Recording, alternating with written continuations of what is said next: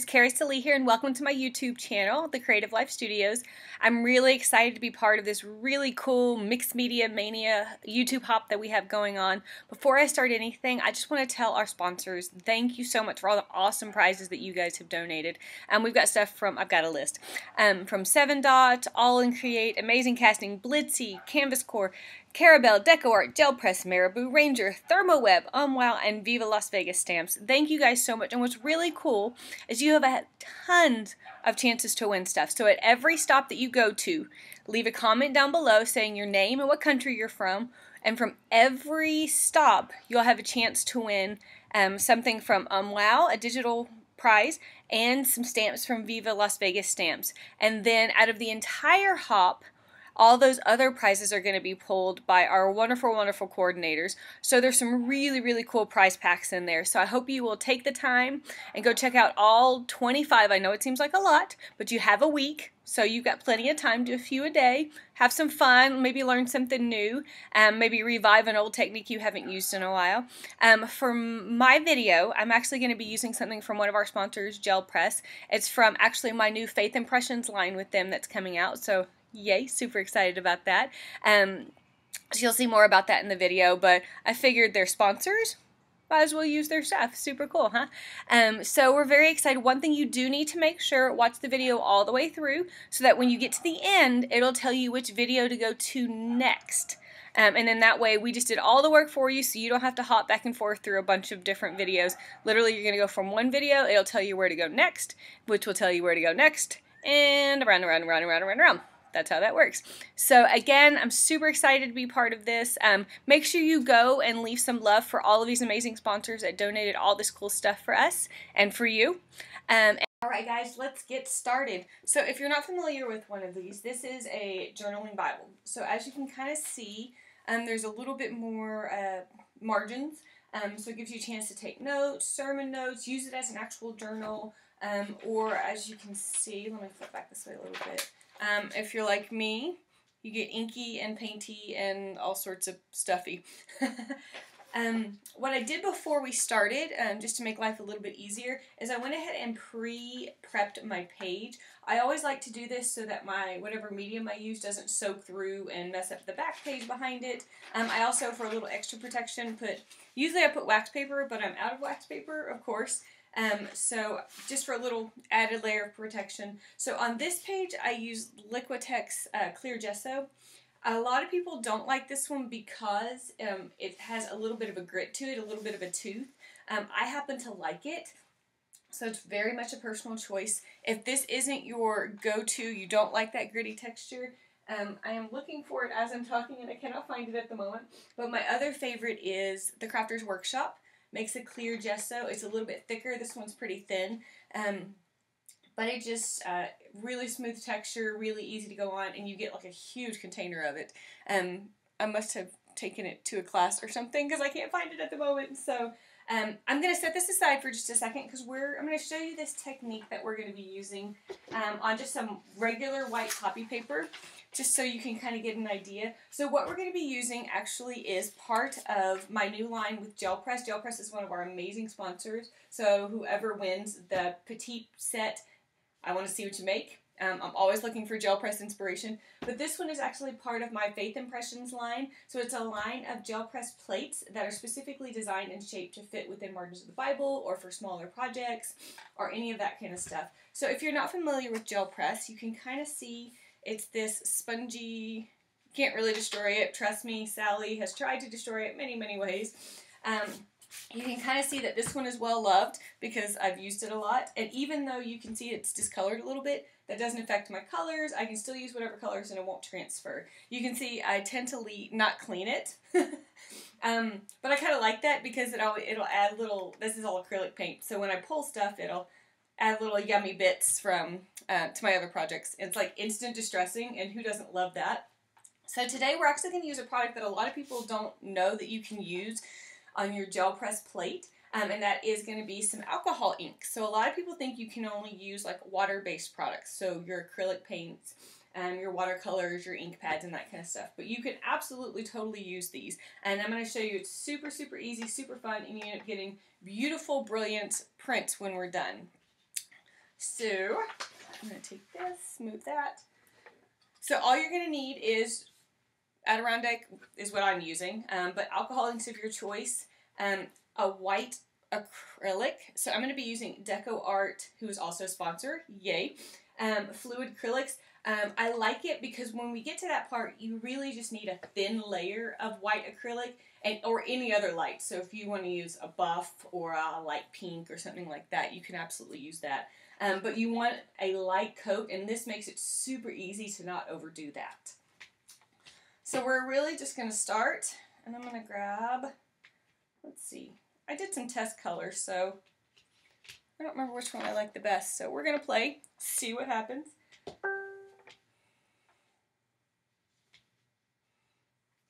Alright, so this one is called Pool. So it's going to be one of my favorite colors, which is a good, nice little teal. And really, no rhyme or reason. We're just going to kind of sprinkle them in. Now, this is a light pink. I really wish I had the dark pink, which means I got a gift certificate or gift card from my mother-in-law. Shout out to my mother-in-law. To Michael's for my birthday last month. And so I think that's what I'm going to buy, because all the colors I have are either like earth tones or they are these light colors, and these were actually amazingly gifted to me by a friend who just wasn't using them. She's like, could you do anything with those? And I was like, I will absolutely take those off your hands. And she was so sweet, I offered to buy them, but she just gave them to me, which was so nice. Alright, so as you can see, really no rhyme or reason, I just kind of put them on there. And so that one was Cool Perry Lemonade, Pool, and Shell Pink. I feel like I'm having like this beach kind of theme going on without even intending to. So here's what's going to make the difference in the way your colors go. We don't want to roll like we would typically do with an acrylic paint. We want to just kind of dab. And what we're doing is we just want to kind of move the paints around, mix them around just a little bit. But as you can see, I'm not doing full strokes. I'm just kind of smushing it. Is that a good word? Just kind of doing that, and then we'll kind of brayer off, clean my brayer off a little bit. And even that's really pretty. Ooh, the smell of alcohol ink in the morning. So we're going to give that just a second to kind of just dry a little bit. If you're not familiar with gel press place, what's great is if you use your inks, if you use your acrylic paints or your alcohol inks and that kind of thing, you can then, because of the response of it and the way you can kind of it gives, but then releases back to its original shape. You can use all sorts of things. You can use art foamies, which are fantastic. My art foamies are stuck together. Well, I was going to show you these, but they are stuck together, which I've never had happen. So I will deal with those later. You can use regular foam stamps. You can use, these are texture cards from Faber-Castell. This is one I made using Tim Holtz die cut and sticky backed foam. So I wanted something honeycomby, or that's the negative of it. So all sorts of options for making textures and mixing paints and making all sorts of cool stuff. So that probably is more than done. I just get chatty sometimes. So what we're going to do is then we're going to take our white fluid, and again, you can use any other light color. You don't want to use a dark color, because then it's going to mute the colors of your alcohol ink that you've already put on there. So what this has done is it has acted and kind of made an alcohol ink skin, for lack of a better word. So what we want to do is we want to give that skin something to suction up to so that we can get it off our plate, and that's where the acrylic paint comes in. So it doesn't take a lot. And you can see there's a few still wet spots of alcohol ink, no big deal. So then here I am going to do just full strokes. And if I get a little too much, because the goal is you still want to be able to see some of that color underneath, then you know you have a thin enough coat. So I can still see my colors. Like I said, don't need a heavy coat. It's more of a jacket, I guess, not a coat, not a parka. And then this is just plain, I don't even know what kind it is, Georgia Pacific basic copy paper, like Walmart, big ream for like $3 or something. So I'm just going to slap this on here, and then just give it a nice little rub, you know, like it's Valentine's Day, your anniversary, whatever. I make weird comments when I do this kind of thing. I think that's why I usually do just music and I don't talk. So give it a nice little rubby-dubby. You probably really don't even have to do it this much, but I want to make sure that I get something real pretty for you guys. And then you're just going to take it, and you're just going to peel it back, and you see how it's coming off? And so you end up with this beautiful, beautiful, beautiful watercolor. Get a little closer. I mean, how yummy is that? And it took no work, it took no thought. You didn't have to think about, where specifically should I place this? And what's great, this is already dry, which is awesome. And because we use those alcohol inks, now this background image is permanent. So when you do other projects, or you want to layer, you want to add some texture paste, whichever you want to do, you're not going to have to worry about ruining that beautiful background because it's alcohol ink, it's permanent. So when all around, so here's a few others I did while I was playing. That one's a little bit more muted. This is ones I did. This one was fun because I tried all my lightest colors, so it really is super subtle, but you still get some great color. You get some of those little tidbits, like I said, because I don't clean my plates. And you get, you know, instant texture like this little, I love this little pop of hot pink that was left over from another project. I mean, instant yum. This is one I did when I was teaching at Creativation. This one is just acrylic paint, but this one is alcohol ink, but I used a bunch of bright, so like hot pink, like a lemon yellow, I think maybe a lime green or something, blues and purples. So I used a bunch of different, and then you can see I used like a beige, I guess maybe off-white, I'm not sure what the correct color is, for the background. So you can see how it adds just a whole new set of texture and whole new layers of fun. So alright, so those are our samples, super, super fun. So now we're going to do that in our Bible.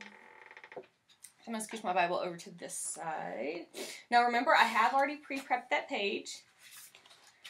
Some people don't. I call them crazy. No, I'm just kidding. I guess I've just had too many times of like my Sharpie bleeding through my page, and then it makes me cringe when I go to do something on the back page because I'm like, I can't take it. So, you know, to each his own or her own. So I am going to, I think I want to use the scalloped edge, so I'm just going to keep that in mind for when I get ready to flip it oval, that I make sure I get it in the right position. Alright, so what colors did I use last time? Squirrel. I think I used this one, this one, this one, and this one. So let's try that again. That turned out to be a cool color combo. Again, what's great, experiment, play with it. Use, you know, cheap paper and find out the color combo that you really like. So again, I'm just going to do the exact same thing. So I'm going to start with my blue. La, la, la, la, la. See, this blue is from the Brights collection, and I think that if you know me at all, you know that the Brights collection is a little more in my creative wheelhouse. When I got ready for Creativation, I joked that I had an 80s flashback because I used Delusions, her paint, and it was lemon yellow. I don't remember the exact colors, but it was like hot pink, lemon yellow, and like a turquoise color. And I was like, I feel like I'm having an 80s flashback because it was like all those bright, funky colors. So again, no real rhyme or reason, just having fun. And then we're going to lightly do a little, just smooth it around, a little dabby do. So nothing crazy. Just kind of, and what we're doing is we're just spreading that out so we create that watercolor effect, and it'll allow it to dry a little bit faster if it's not so thick.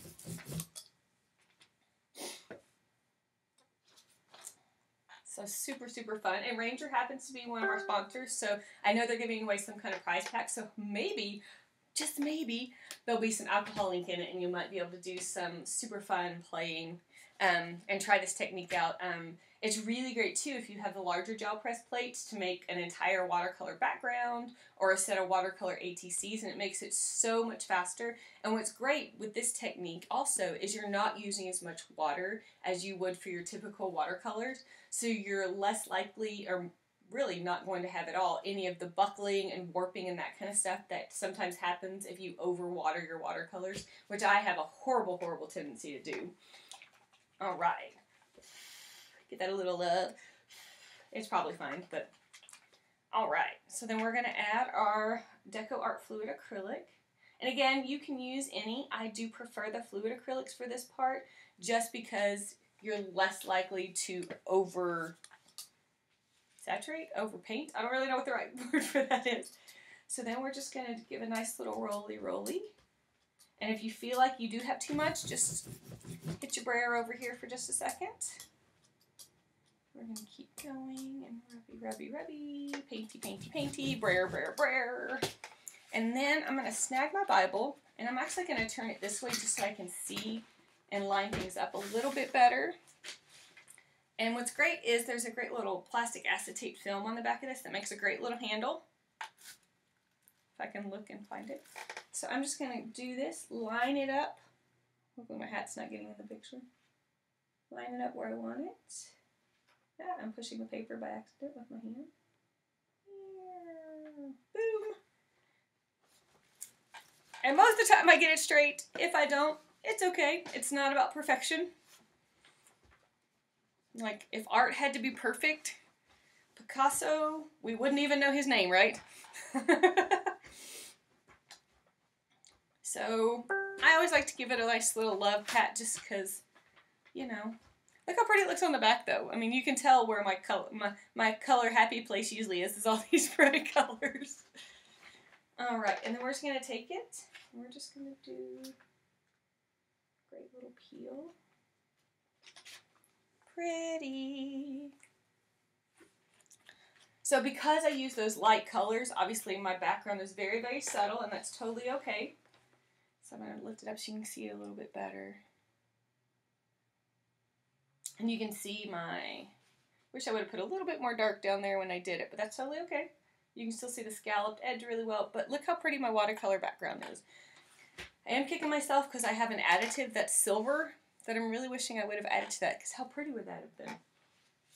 Alright, so we're going to give that a second. It should be probably dry, but you never know, so I always like to just give it a second for that acrylic background to dry. So now what we're going to do, I'm actually using, I had scripture picked out, no I can't find it. Oh, this, so we are in Psalms 107, in case you want to know. Verse 14 says, He brought them out of darkness, the utter darkness, and He broke away their chains. So that is the scripture I'm going to use as my reference. So I'm going to stop talking, and I'm just going to finish and add up some embellishments and probably some words and some letters and that kind of stuff. And so to make your life easier, I'm going to do a little fast forward through that part of it. So I hope you have enjoyed this, and I might come back on and talk at the end, but let's find out. All right, let's get to decorating.